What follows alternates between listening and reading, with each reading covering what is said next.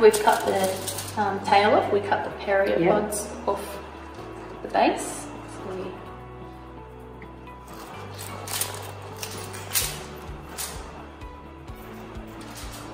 So and then we cut all of the face parts off. And then we cut the rostrum, cut back first, and then using the scissors to push upwards and cut up to the cut that we just made along the top. And that allows us to peel the carapace off.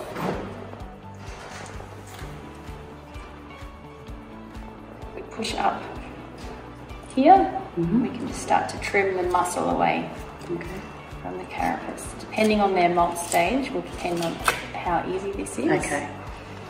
When they get closer to being ready to molt, it's easier, is it? It actually gets harder because they get soft and they reabsorb all the calcium. So it's easier when they're not coming up to molt.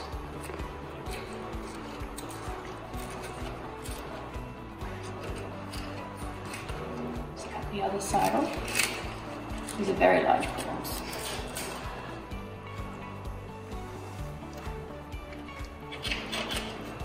And you can't just tear that off because otherwise it's going to damage it. Yeah, so you just have to be very careful and cut it bit by bit.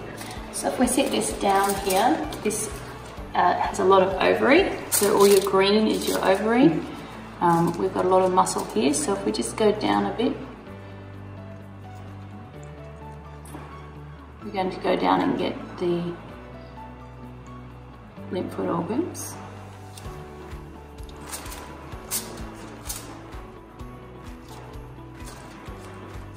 Lot of ovary. Lots. Yeah. Okay.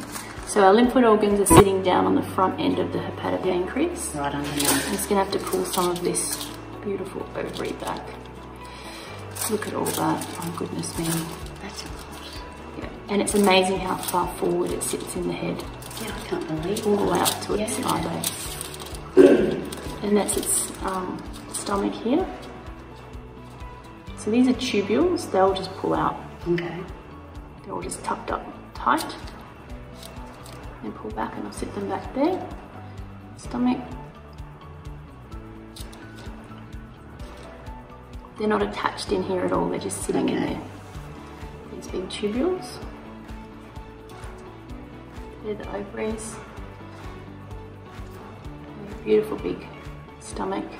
Massive. And massive lymphoid organs. So in here, can you see these big white lymphoid organs there? Can you see those? Trying to focus. Yep.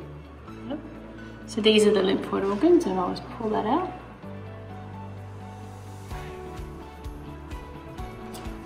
And put that there.